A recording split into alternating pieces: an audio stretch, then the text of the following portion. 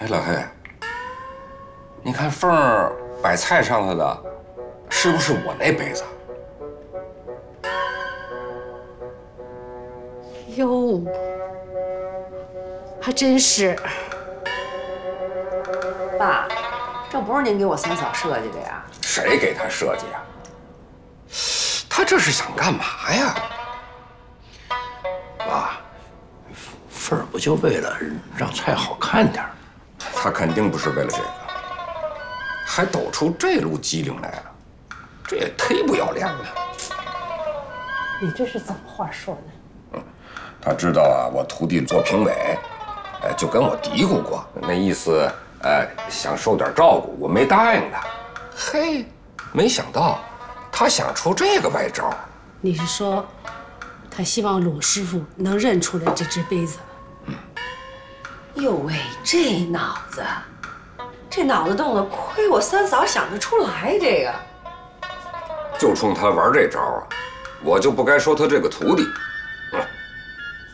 就算他得了第一，我都不稀罕。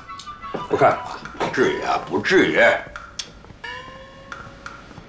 我爷爷怎么了？文君，你和你爸回屋看去吧，我和奶奶也不看了。您干嘛不看了呀？您看，都开评论我妈他们做的菜了。其实凤儿未准是这么想的。就是，爸想多了。甭就是，要我看啊，我三嫂能这么干，就是你给出的主意。你少说话。你们看，凤儿可一直盯着那杯子呢。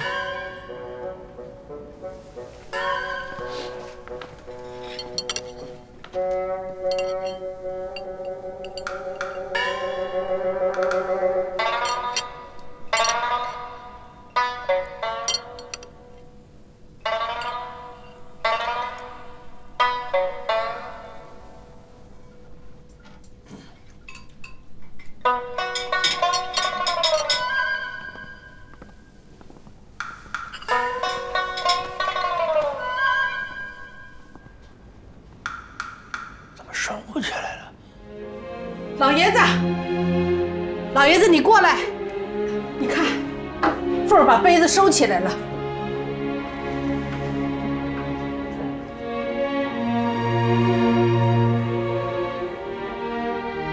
哎呀，好歹他想明白了，真把我急死了。真是没想。这两道菜造型啊非常讲究，可以说达到了一定的审美境界。而且你看它，一个冷一个热，相映成趣儿。出自传统，也有所创新，基本成功。老爷子，这道过门四宝也是你的看家菜，你传给杨师傅了。可惜啊。杨师傅有点急，还差点火候。那您的意思，今儿他们都没发挥到最好？至少没发挥到让人说不出话来。进前六啊，难喽。哎呀，进不了前六，能进前10就很不错了。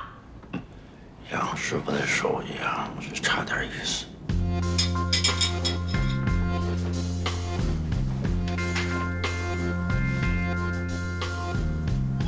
这道酒香葫芦啊，有明显的不足，颜色啊深浅不一，面包渣呢也不太均匀。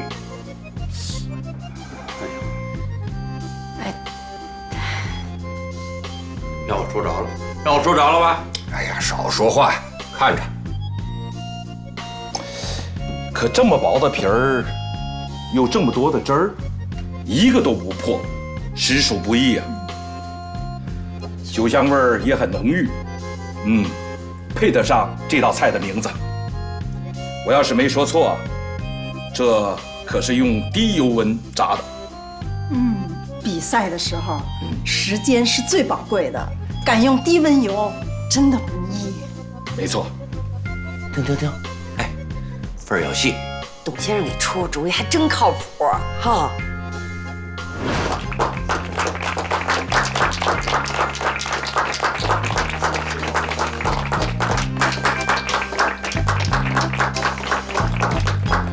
我妈真牛，凤儿进前6了，这是真的吗？是真的吗？怎么不是真的？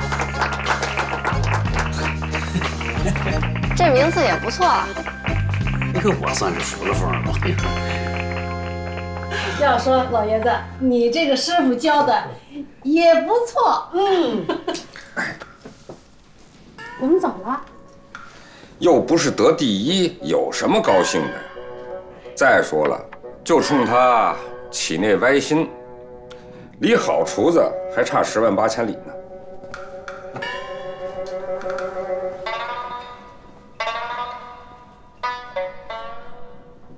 永远生气。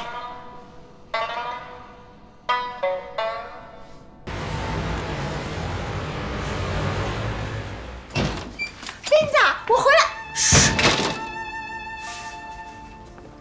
睡了，回来了。看电视看兴奋了，好不容易睡着了。我看爸妈房子里灯都关了，我就没敢进去。你这么晚干嘛呀？录完节目，我们吃宵夜去了。我喝了吧？他们说了，说这个进了名次得喝，这得喝半斤，不喝不让走。那你还真喝半斤啊？我没喝半斤，我喝了1斤，不过是45度的。45度的，45度的，我抡圆了整也就整7个两，你这一整整1斤，喝吐了没有？我没吐，我现在也不晕也不吐，我就是热，就是出汗，就是高兴。酒漏子呀你，喝酒出汗，谁跟你喝谁完蛋啊？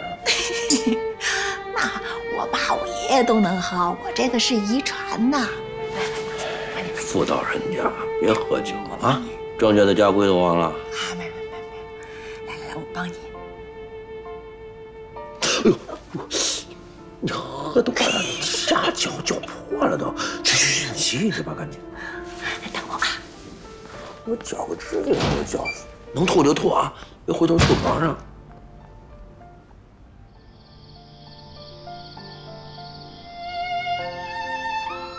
你杯子都搁上了，又收起来了，要不然怎么也进前3了吧？我宁愿要这第6，我也不要前3。哎，你别说，那杯子一放上去，我这心嘟嘟嘟嘟就跳的心慌。我这辈子没做过那样的事。哎呀，别闹，你也别给我出那样主意了。得亏你收起来了。老头看电视的时候，一看你把杯子拿出来，立马就炸了，马上就知道你的心思。这一通骂，电视也不看了。哎，一看你把杯子收起来了，这才不言语。这么严重啊？所以我就说吧，这老爷子，哎呀，你干什么呀？我说这多日子没亲热了，还聊了，把灯关上。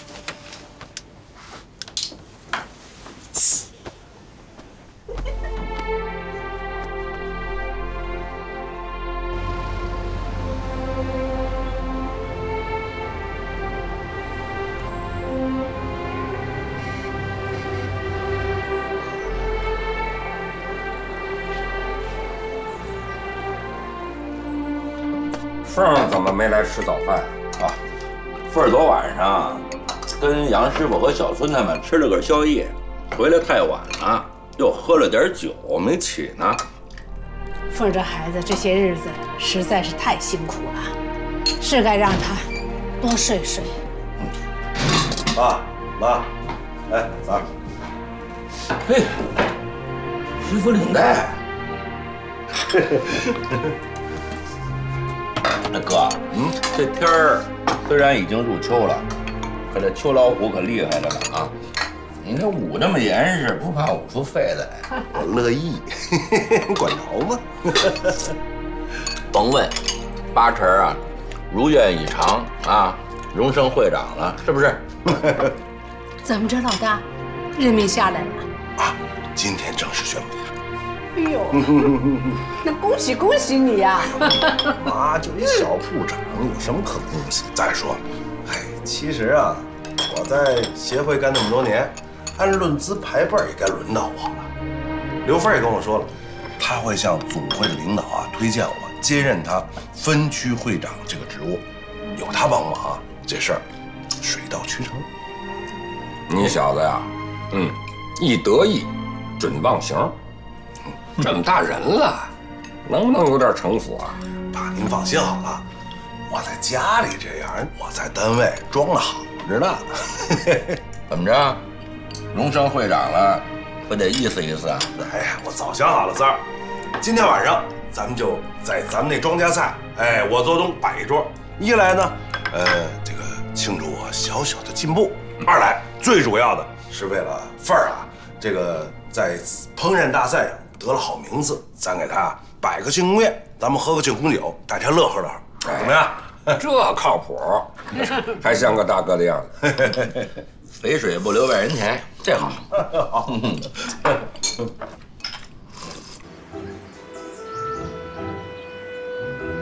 这次一定当会长。哎呀，这都没定下来这事儿。你一定得照顾我们呀！一切服从组织安排啊！3年内情况，这事儿都没定的事儿，一切得听领导安排。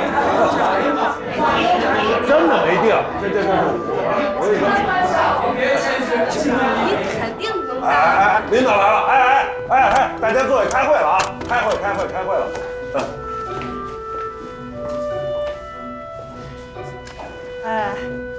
同志们，安静一下啊！这样大家以后在工作中要多多配合汪会长，把工作干好。汪会长，您请。来，大家欢迎汪会长讲几句。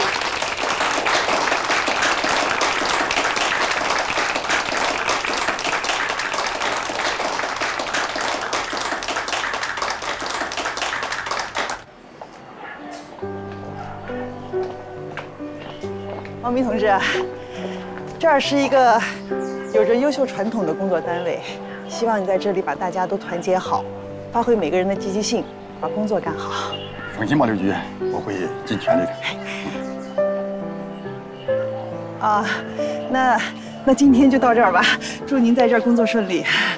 我跟庄主任说点事情。好，你们谈，我们走吧。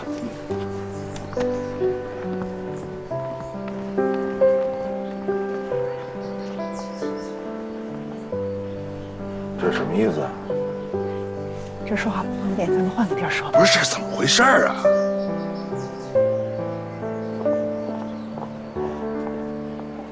哎，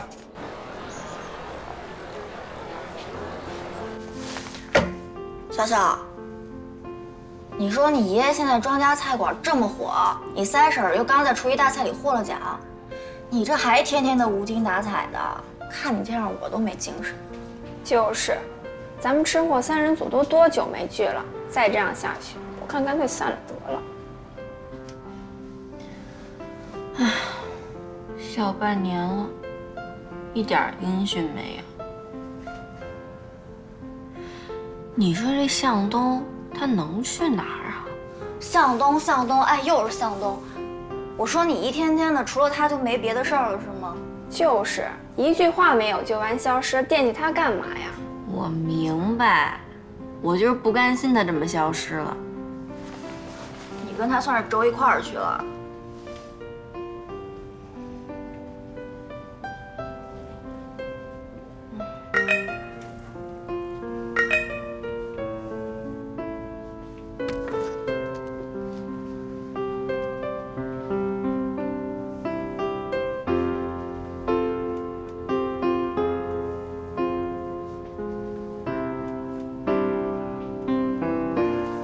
干嘛去啊？向东在东北，你不要去找他吧？啊，有些事儿就得当面说清楚。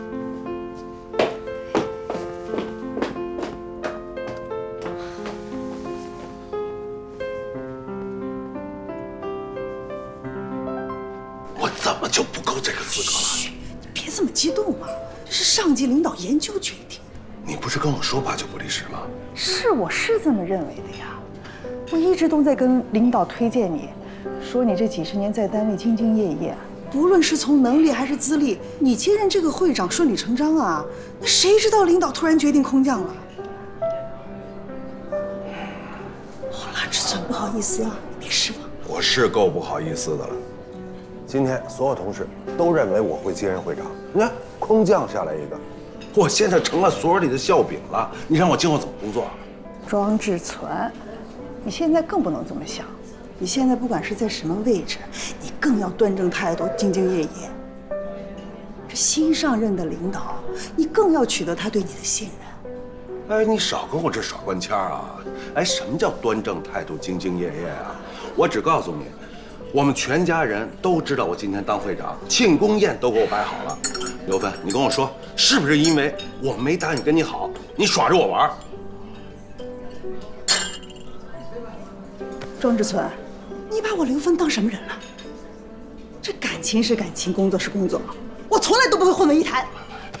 对不起啊，我刚才一生气说秃噜嘴了，我不是这意思。你不是这个意思，你什么意思？我看你就是这个意思。不是。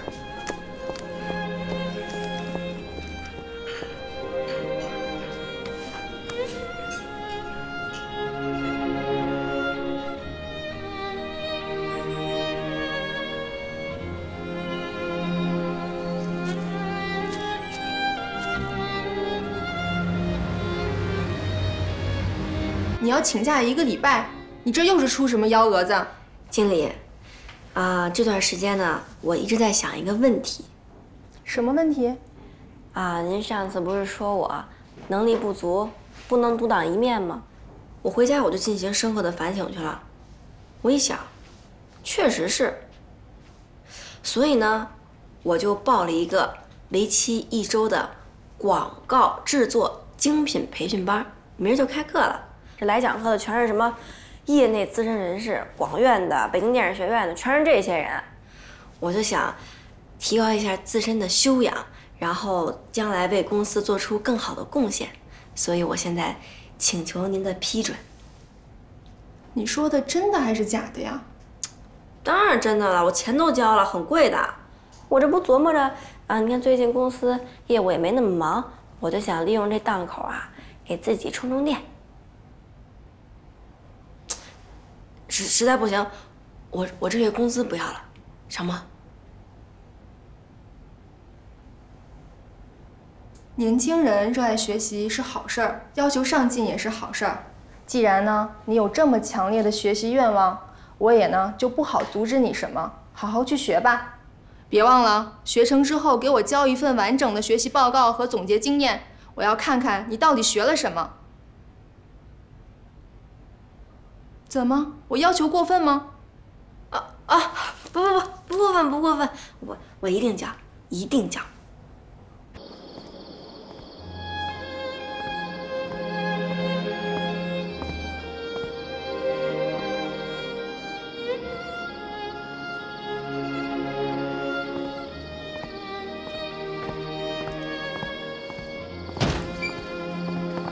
哟呵，大会长回来了，你家凤儿把料都备好了，什么时候起驾呀？吃，你就知道吃。哎，怎么了？老大，你怎么了？这么大火气？这还用问吗？一看就我大哥的升官梦彻底泡汤了呀！是？不会吧，哥？正出我黄了。那上级领导说我能力不够，空降个会长来。今天我这人丢大了。那你那刘芬呢？她不是说帮你当上会长吗？行，别跟我提了。那我这庆功宴都备好了，说不吃就不吃了，这不浪费东西吗？三儿，你怎么那么没心没肺呀？那老大碰上这窝囊事儿，哪有这心思？嘿，还愣着干嘛呀？赶紧给你媳妇儿打电话，今天晚宴取消啊！回头那一桌好食材都给糟践了。哎妈，不是，哎，他没当上会长，我媳妇儿还获奖了呢，凭什么不吃啊？您不吃我吃，哪儿跟哪儿？本来呀，应该给凤儿啊，还有杨师傅好好的摆一顿庆功酒，这不大哥出了这档子事儿了，在家里头实在没心情啊。委屈你们啊，在这儿凑合一下，挺好。我觉得在这儿挺好的，是吧？跟朋友们在一起，比在家自在。可不是嘛，这杨师傅一见我们家老爷子，脸都绿了，这还敢喝酒吗？哎，顺子，今天这顿酒得我来啊！不用，你们两口子跟我咱什么关系啊？再者说了，我今儿真的是打心眼里替凤儿和杨叔高兴，今儿晚上我请。那也不行。顺子，你就让斌子买单啊！这是我老公，对吧？得嘞，听你们俩的。哎，杨师傅、春儿姐，你们做的那菜太精美了。咱可说好了，这2天你们把参加比赛的菜再做一遍，我啊好好给你们推广推广。谢谢谢谢，太好了。哎呦，杨先生，您太客气了，我们这点能耐还差得远呢。哎，杨师傅，这过分谦虚就是骄傲啊。说的不错就是不错，人戴伟说的没错啊，庄稼菜应该宣传宣传，而且主打您和凤儿，我们家老爷子就翻篇了，该歇歇了。别介啊，庄老爷子那可是咱们的顶梁柱，是咱们的金字招牌，他要是翻了篇，咱这庄稼菜怎么开啊？哎，其实杨师傅，我觉得志斌说的在理，毕竟老爷子年纪大了，不可能老在饭馆盯着。而且妈下了死命令，让他赶紧回去。我觉得这庄稼菜今后还真的得靠您还有我，咱俩不能掉链子呀。听我媳妇儿的话，说的多有志气啊！长江后浪推前浪，一代更比一代强，这是事物的发展规律啊，谁都避免不了。哎呀，三哥，你这话说的太有水平了啊！谢谢大家，希望我们的饭馆越来越好。庄稼菜，耶！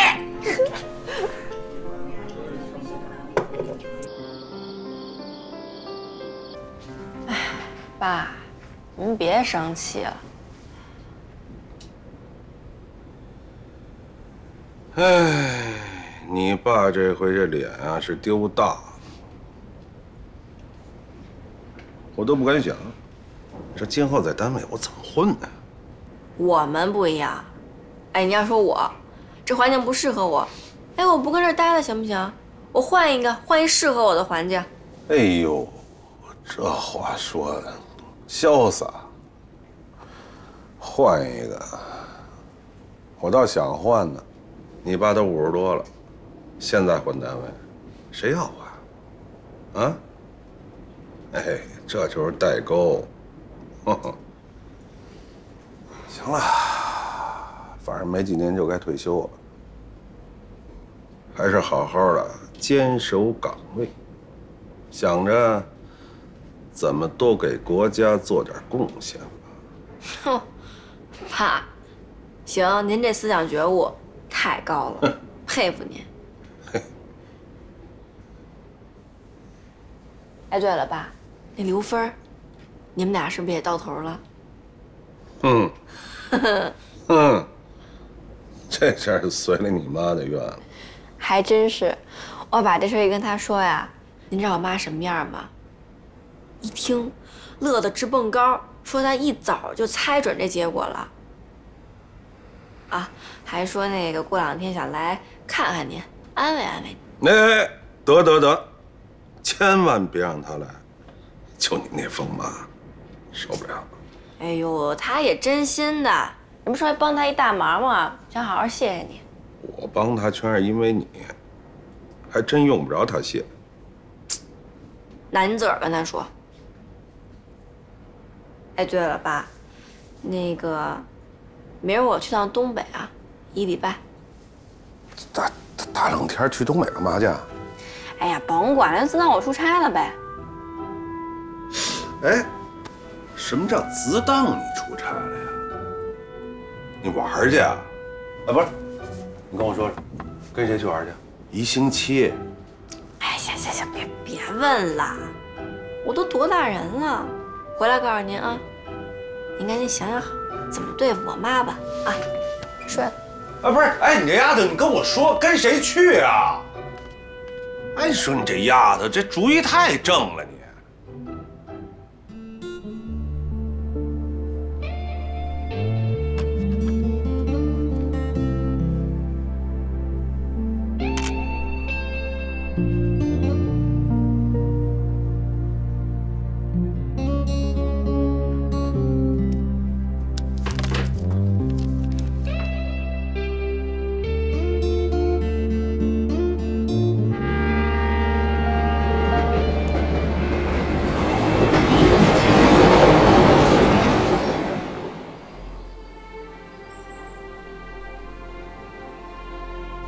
奶奶，您今天给我做什么好吃的呀？你爷爷说了，一会儿他给咱们做一道佛手白菜。佛手白菜，这菜有什么讲究？嘿，你听啊，白菜，百财，这是一道吉祥菜，寓意着财源广进。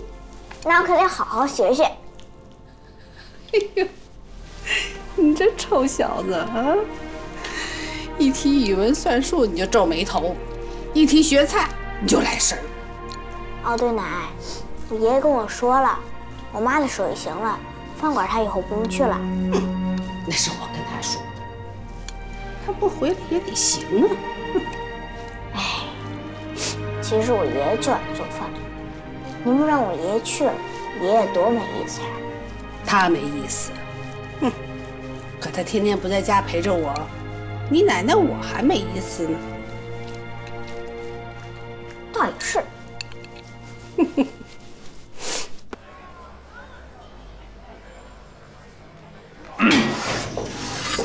爸。哎，哟，老爷子，您会见完客人了？老太太都80了啊，还挺爱聊。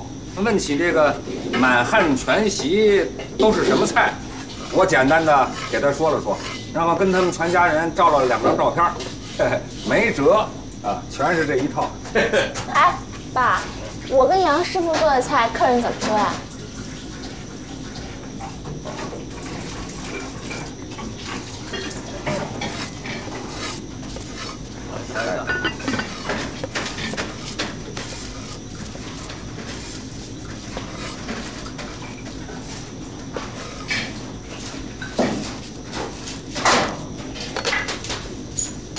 爸，您这是？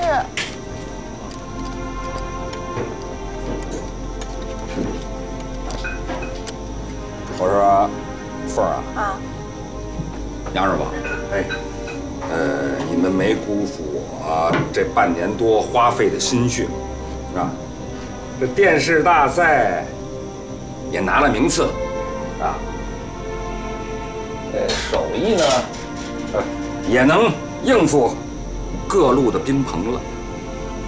哎，我的任务啊，也总算完成了，我得回家陪老太太去。我要是再不陪她呀，她就得把我休了。老爷子，这怎么话说的？这是，您还真打算正式下岗啊？嘿嘿。哎呀，临走前呢，我还想说几句。您说。决赛的时候，你把我那玉杯搁在菜上，又给收回来了，你是怎么想的？这您问过我1次了。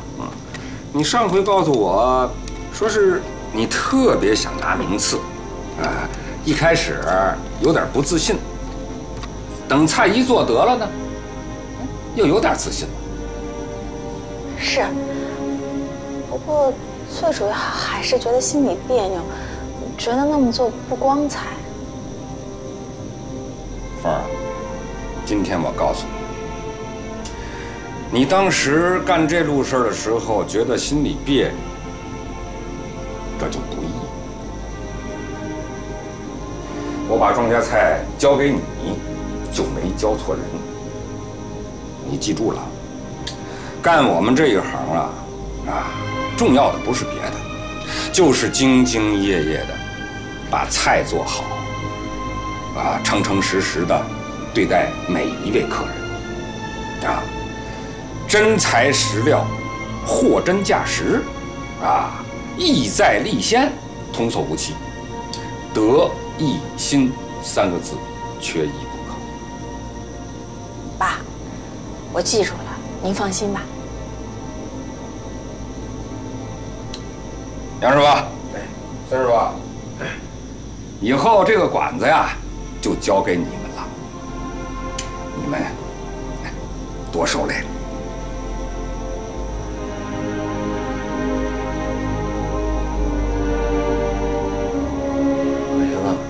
我跟您学了那么多东西，我真是3生有幸。您的话我都记住了，您放心，没说呢。好了，爸，送你。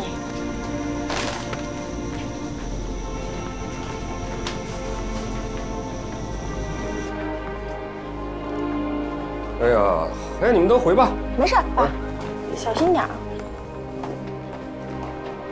凤儿啊。今天我在家里做了点新鲜的吃，是吧？早点回家，我等着你。爸，我这边可能太忙了，走不开。再忙也得回去。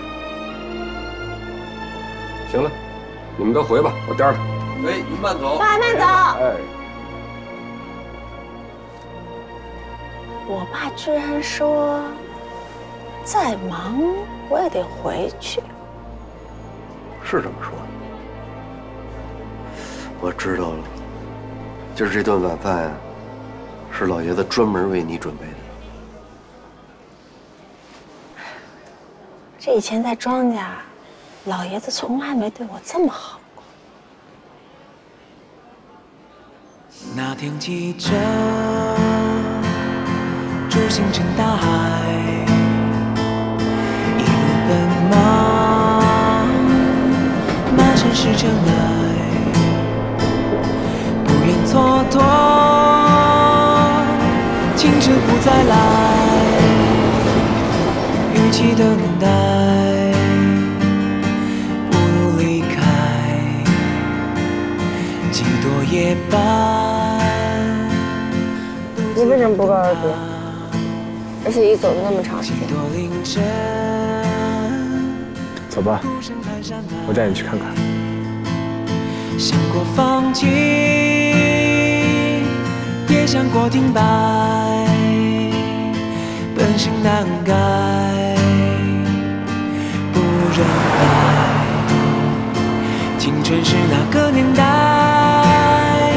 飞奔不知好歹，烦恼是那个年代，得失无关悲哀。我这风景也太好看了。这是我生长的地方。在你登台之前，幕后等待难挨。繁华是这座城市，灯火长命不衰。勇气是这座城市，追梦赤子澎湃。人潮和人海，隐藏张扬与无奈。当你回头看，多繁华。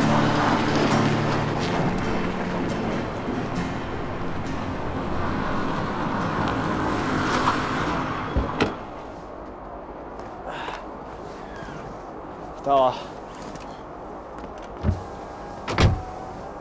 武大哥，陈东老师，哎，你朋友的行李，我送到你的住处，别忘了我晚上等你。哎，苏大哥，蓝旗小和小狼已经跟我约好了，晚上我们要喝烧刀子，吃杀猪菜。那要不这样，我下回再去拜访您。好吧，那你们几个小伙伴玩得开心。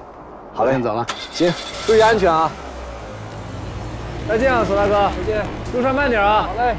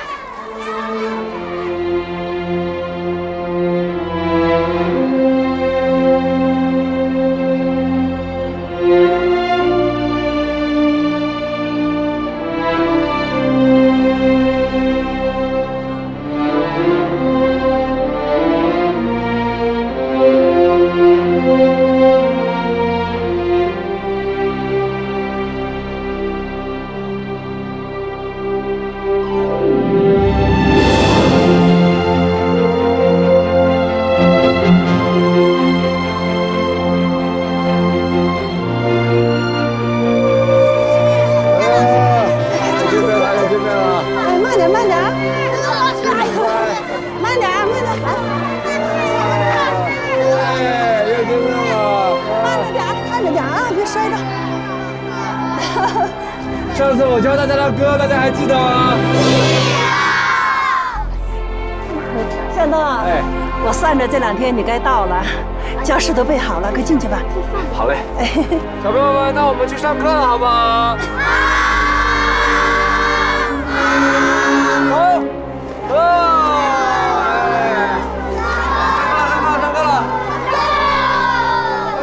上课了。哎呀，快啊，看着点啊，看着点。别逼了，滑，慢慢走。你是小小吧？对，你好，我是小小。哎，你好，你好，我听向东提起过你。啊？他说我什么呀？他说你心地善良，非常可爱。哎呀，其实我现在都有点糊涂，他这什么情况呀？这是。啊，我是这个小学的校长，向东从小就在这个小学里念书长大的。他长大以后啊，就离开了黑土地，去了大城市。可是，在他心里啊，从来都没有忘记过生他养他的这片热土。他每年呢，都会定期回来2次支教，教这里孩子学唱歌，学声乐知识。他做的这一切呀，全都是义务的。哦，是吗？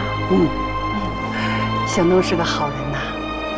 现在这社会上，像他这样的年轻人，能来到这么偏远的山村支教，而且已经坚持5年了，从没有间断过，真的不容易啊。他是好样的。向东每次回到东北来呢，我们这些孩子就像过节一样啊，笑声不断，歌声不断。向东啊，是我们东北人的骄傲。还真是。啊，唱歌。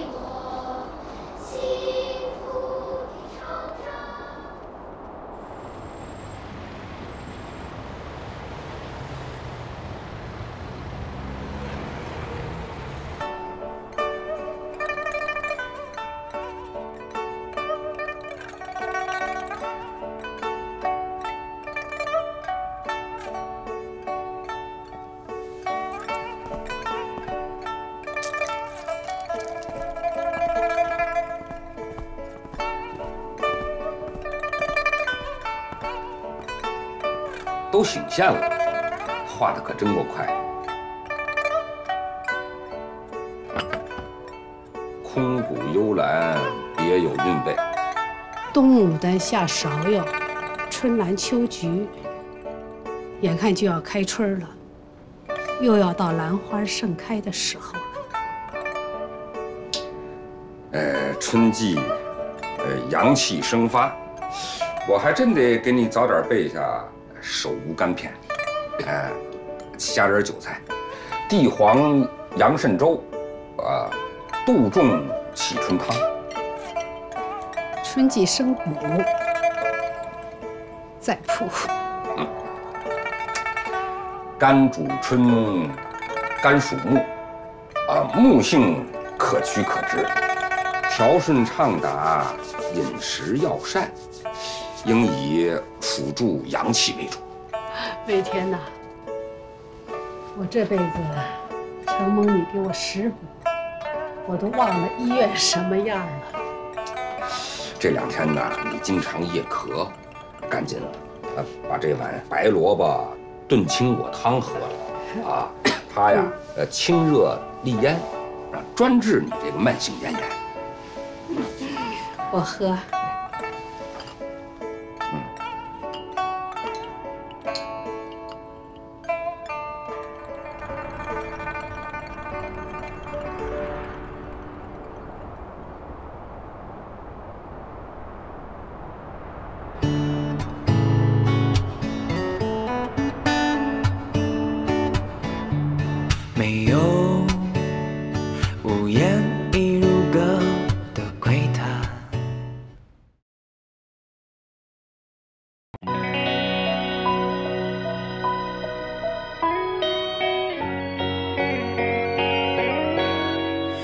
茶海的风，带着那么独有的书卷气，飘飘洒洒着流水，把交错的胡同挥洒的没了俗气。是茶海的夜，有着那么热情的烟火气，红红火火的吆喝，京城的金龟衔着上了地气。是茶海的冬，总有那么欢喜的剧情，兴高采烈的北风，让是茶海的冰面充满了孩子气。